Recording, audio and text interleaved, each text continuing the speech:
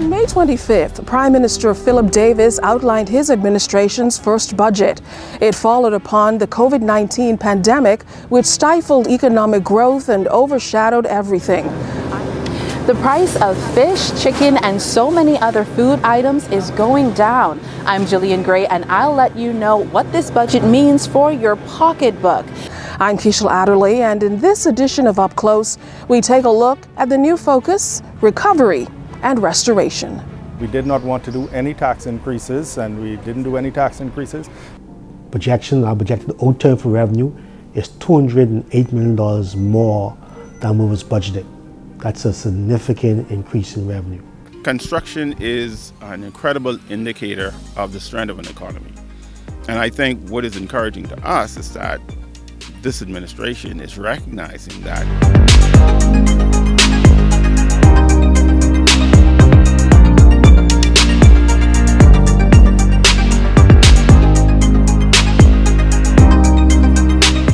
This is Up Close.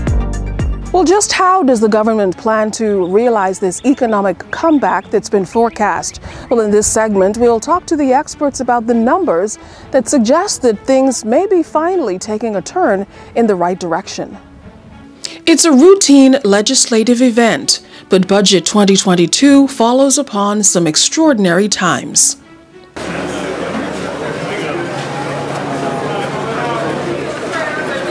Budget 2022, the way forward, features a series of indicators which suggest that things may finally be taking a turn. There's also relief for business persons and everyday consumers who endured some lean months. We sat down to talk with Prime Minister Philip Davis about a very different future that he foresees. Taking to the floor of Parliament, Bahamian consumers were top of mind for Prime Minister Philip Davis. He previewed a series of customs duty exemptions to buffer the inflation hovering over global economies, largely due to the Russian invasion of Ukraine and the chain reaction events of exploding oil prices and supply chain shortfalls. We have reduced the duty on a significant number of food items to bring relief to our citizens and residents. Yeah. You will hear more about this reduction in customs duty on food items during the course of the debate. Recognizing all those things, the persons who are most impacted by that are the least amongst us. The Bahamian people have been suffering for quite a long time. Dorian, the virus, and the shutdowns have pointed out. And so my primary objective in this budget was to see how I could bring relief for the suffering of the least amongst us, which meant identifying initiatives to assist in the lowering the cost of living. It required and that is what we did in a lot of instances by lowering customs duties on a lot of food items. We have allocated a lot of money in investments in growing our own food, and we are going to be encouraging that. And so that was one of the primary objectives. Boosting the income of public servants was also a feature of the budget, as Prime Minister Davis announced allocations to bring increment payments up to date, increase salaries, and the minimum wage, all of which he says were long overdue. Yes, we'd like to do more, but at the very least what we can do is pay the public service what they are owed and attempt to keep a consistent review of salaries with increases to ensure that they are at least getting what they are deserving. Again, this is a part of our whole exercise for the lowering the cost of living, or in combating inflation. The civil servants were owed increments for years. We're intending to make that current. Civil servants have not had an increase in salary for years. We intend to make good on our promise to give increases across the board to the civil servants, and at the same time seek to raise the minimum wage. We will have to sit down with the public service unions and the various sector unions within the public service and agree those numbers within the constraint of what the country could afford at this time. But we intend to ensure that we try to get the public service in a position where they're at least satisfied with their remuneration and take-home pay, and at the same time they'll be able to live within a society where we expect all to be happy. Dwindling complements of precious teaching and nursing staff will also receive attention, including pay increases and special incentives. We have provided funding to increase the salary of teachers, but we have also provided funding to pay what I call a retention bonus to teachers and nurses. The most vulnerable among us will not be left out. A permanent increase in social assistance seeks to ensure that their needs are met. We have made a permanent increase in social assistance by 50% in comparison to the pre-pandemic levels.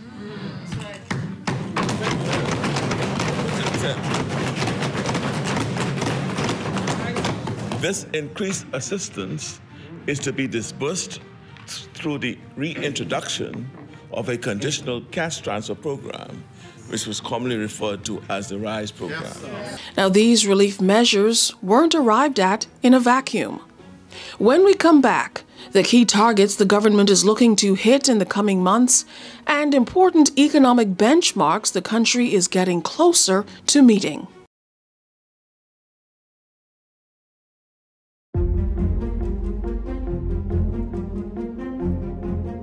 The 2022-2023 budget is cause for optimism for Minister of Economic Affairs, the Honorable Michael Halkitis.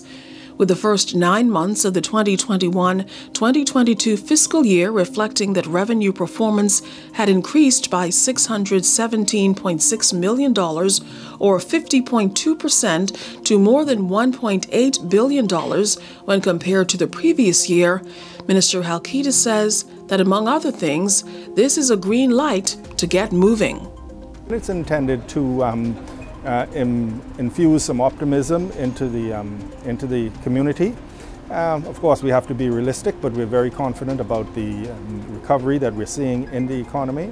And we just wanted to spread that message to the Bahamian people and stakeholders at large that the economy is improving. There will be opportunities for them in terms of business, in terms of employment. That optimism is backed by some other impressive numbers. Financial Secretary Simon Wilson says post-pandemic economic performance has been exceptional. Our projected outturn for revenue is $208 million more than what was budgeted. That's a significant increase in revenue. Normally, we struggle to achieve our revenue targets. Usually we run the 97 to the 98 percentile in terms of achieving our targets. This time, we've exceeded our targets by close to 8%. That's a significant achievement. As a deficit reduction is forecast, Wilson says it's a welcome development, especially as the government seeks to keep debt under control. Our target at the beginning of the fiscal period was 7.8%, and now we can probably end up with an overall deficit target, including the proposed supplementary budget, of 6%. That's a 2 percentage points difference, 1.8 percentage point difference to be exact. I think the first thing it means is a sense of the right signal to the market that the economy is recovering. That should bode well for us in terms of as we access credit in the open market. So that's a good thing. What it also means is that we are able now to pay our vendors on a more timely basis.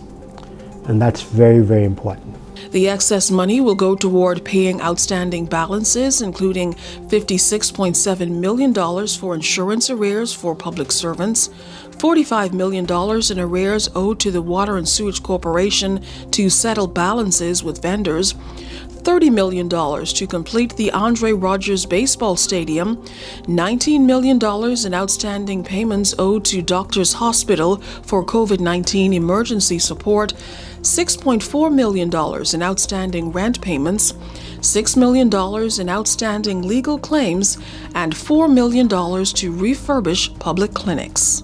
Because where we are coming on the pandemic, we are very high in country debt levels. The plan is to reduce our need to borrow for interest. So we have something, a second measure we call a primary deficit. And the primary deficit measures how much we borrow for interest, to pay interest. You know, when you're borrowing to pay interest, that's when things are really, really bad.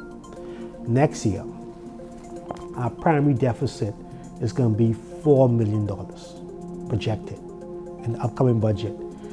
And when you think of that in perspective, this current year, our primary deficit was $276 million, which meant that we borrowed $276 million to pay interest. You know, next year, $4 million, the year after, it's going to be positive. Once the primary deficit is positive, it means that your level of debt is decreasing. You know, so at $4 million, that means our level of debt next year, our debt growth level next year will be almost stagnant. Yeah, it is a good place, but you know, it's now to get a primary surplus. Once we get a consistent primary surplus, it means our debt level growth will become negative, because we won't be borrowing to pay interest expense. Our borrowings will not be more than our repayments. It's the statement that most consumers listen out for. No new taxes. With the windfalls in revenue available to the government, it's an assurance they've been able to give. One of the things we wanted to do, as you know, the Prime Minister said, we did not want to do any tax increases, and we didn't do any tax increases because we believe that what we have in place, if we do a better job of collecting it, we won't have to impose additional taxes. And so what the Revenue Enhancement Unit does, it ensures that we're doing a better job in our administration, in our collection, in terms of audits, making sure that those who can afford to pay and who owe taxes are given an opportunity to pay. And so that's ongoing. We've made some strides in terms of human resources and equipment. And as the weeks and months go on, we'll begin to see more of the results of that enhancement. The meat and potatoes of the budget will mean some literal changes to your food bill, as the Prime Minister has previewed. For chicken, yeah, chicken, yes. Whichever area, whichever area there's a deduction, it most certainly would help. Still to come, find out what bargains new customs exemptions will afford you during your next trip to the grocery store.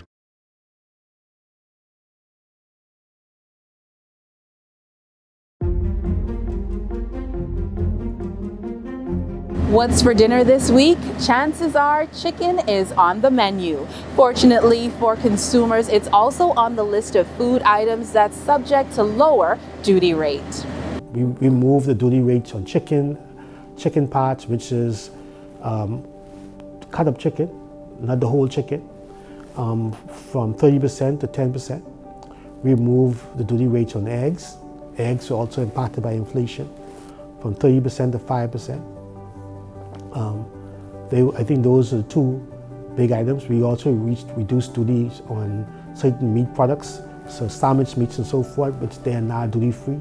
So, you know, you're preparing your lunch for your children for school, and you wanted sliced turkey and so forth. Those things are now duty free. So those prices should come down. And how does that level the playing field when it comes to that fat criticism about retaining fat on bread basket items? I think that tilts the playing field. So there were 20 items that were VAT exempt, all right, in the so-called bread basket. 20 items, all right? And that only becomes an issue if you only consume those 20 items. Even the poorest of persons here in this society consume more than 20 items. And so they pay VAT on a whole wide range of things, not just on these 20 items.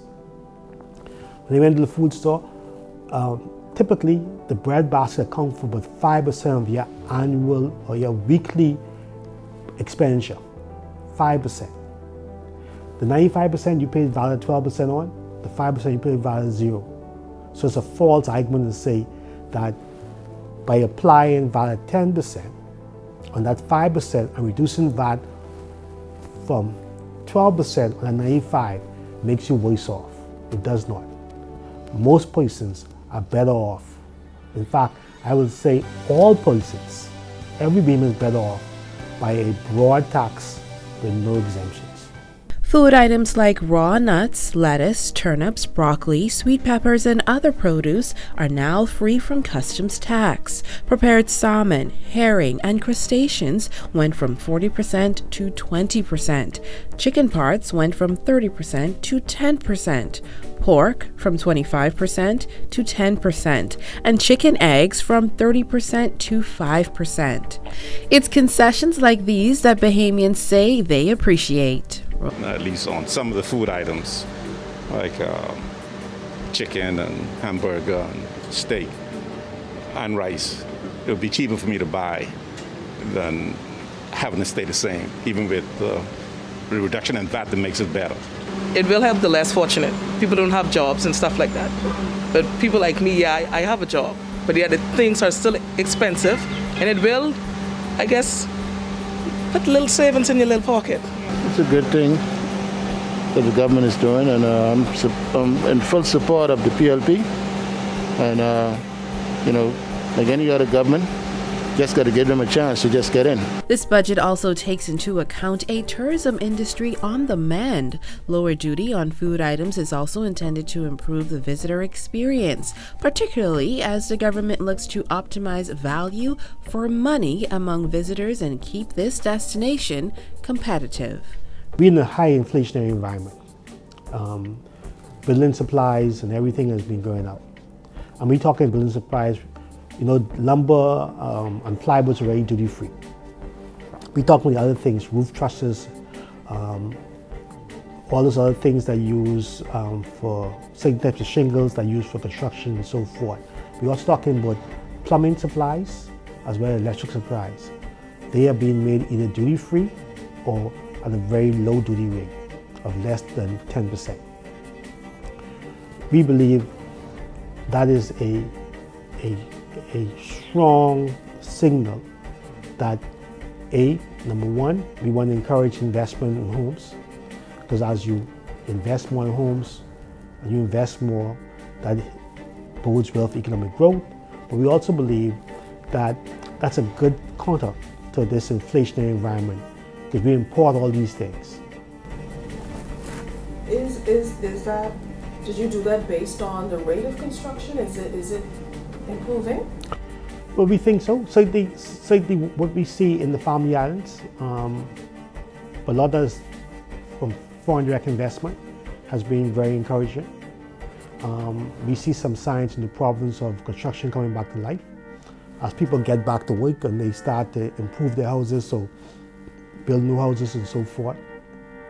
So we think it sends a good signal.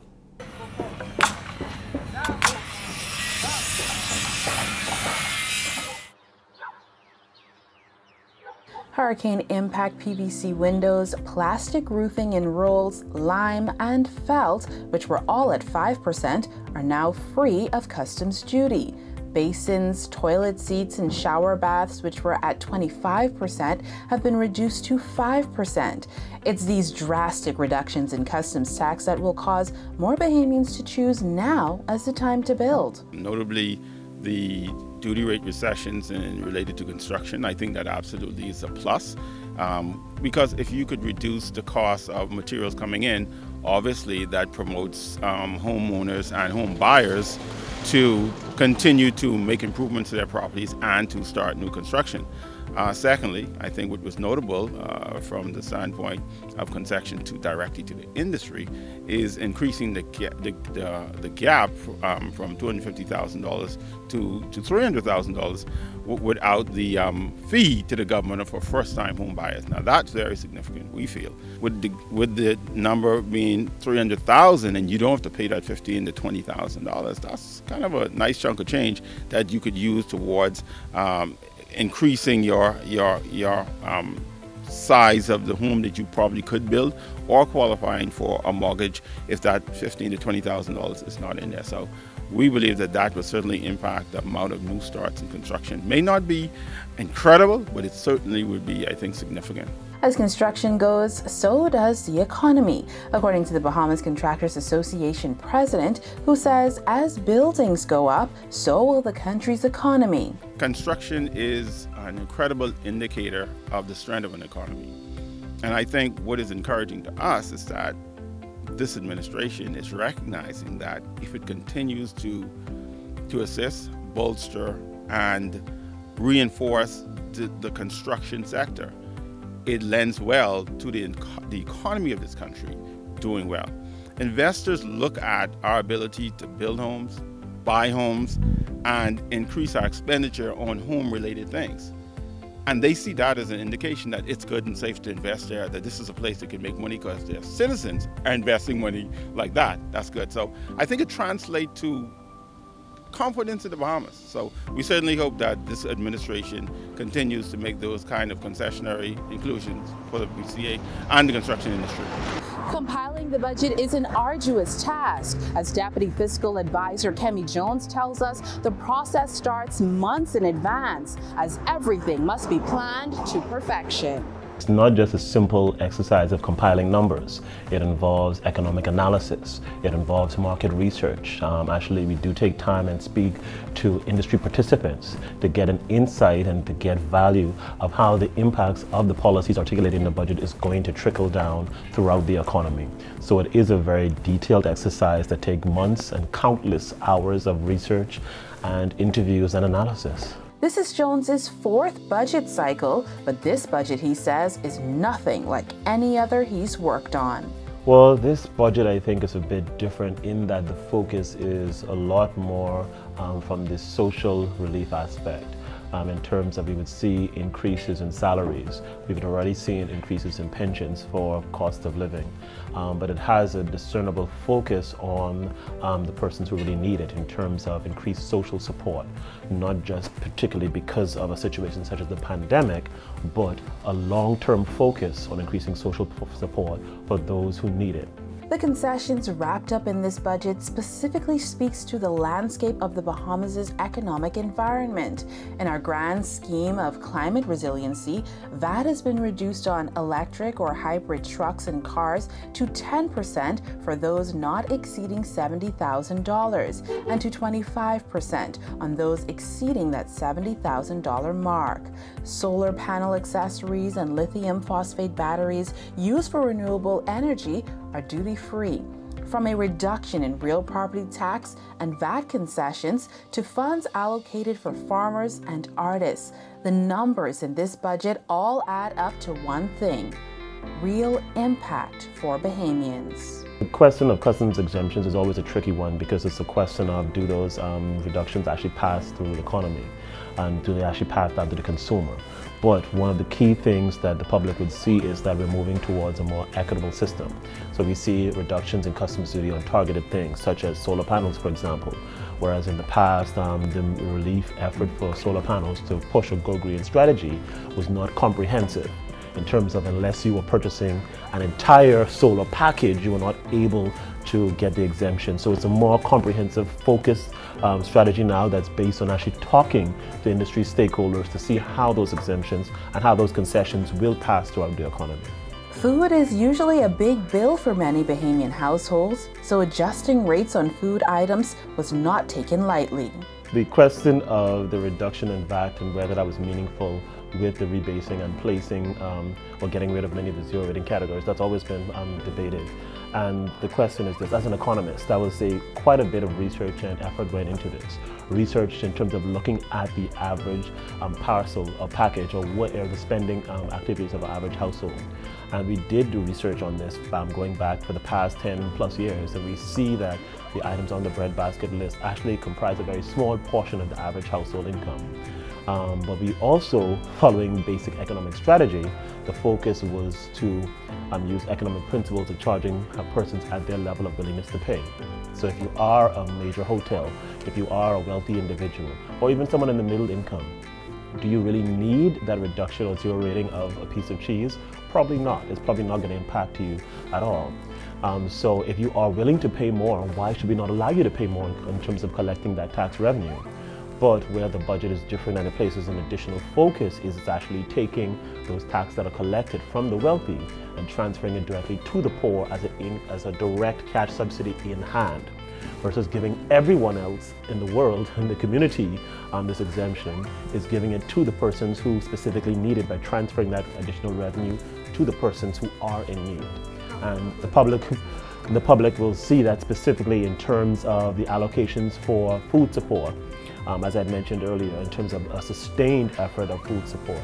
And it's based on sound economic research. I'm talking to agencies such as the IMF and other economists. So this is not just us thinking of this, it is sound economic principles that all economists have said. When you try to give benefits, you need the best method to do it versus broad-based tax exemptions is to make it targeted initiatives, money in person's hands, something they can tangibly feel. That is when you make a difference in terms of the cost of living. The budget also takes into account big-ticket items like a new hospital to replace the Rand Memorial Hospital in Grand Bahama, lowering the cost of electricity for BPL consumers with the use of renewables, and the creation of a Family Island Development Trust Fund to facilitate Family Island improvements. The budget also prioritizes funding to address climate change, food security, and monetizing the country's natural resources. As the government sets out on its agenda of improving revenue collection and fulfilling more optimistic forecasts, Prime Minister Davis concludes, "The perils are real, but so is the promise of what we can become if we move forward together. This budget provides a foundation to strengthen our nation, to lift ourselves up, to face the future with strength and optimism. This budget provides support for the here and now, and also charts the way forward for a brighter tomorrow."